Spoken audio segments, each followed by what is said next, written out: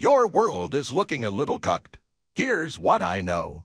Y'all are too weak. Society doesn't want strong men anymore. What the fuck is this idiot? You know, what I have to say about the cancel mob is that the idea of cancel culture doesn't exist, dude. It's a fucking scam. And I'm proving to you right now that it is a scam. Because I'm on the air, and your stupid little gorilla scam you thought was gonna delete me just like that was a failure. And I don't give a shit if people want to say, oh, you can't play anymore in our events. Well, you want to make it look like a cult, then, you know, that's why I'm not allowed. People who are pushing all this feminist stuff nowadays are not going about it in a way where they want to resolve things. They're not going about it in a way where it's like, it's encouraging men to step up and be leaders. They're going about it in a way where like they're denouncing men, like blaming them for everything. And you know, it's like, well, it's making men weaker though, because you're telling guys, oh, well, don't be a certain way because then you're a threat, then you're toxic. But then you're actually like, you're not strengthening them by discouraging that. What you're doing is you're taking away like their virtues. You're nerfing them, you know.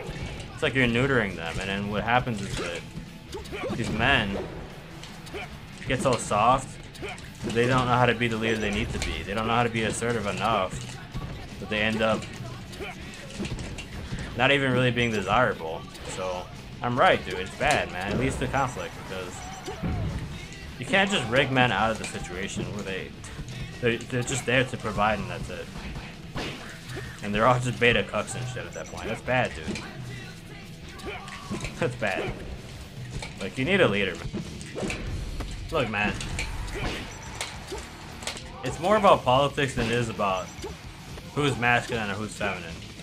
Because at the end of the night, this community is a really liberal community.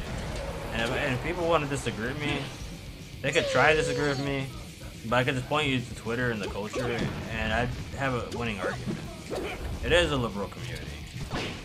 Because it's almost like they blame masculinity for why, you know, any problems exist. But it's like, well, maybe in some fashion that's true. In some way that's true.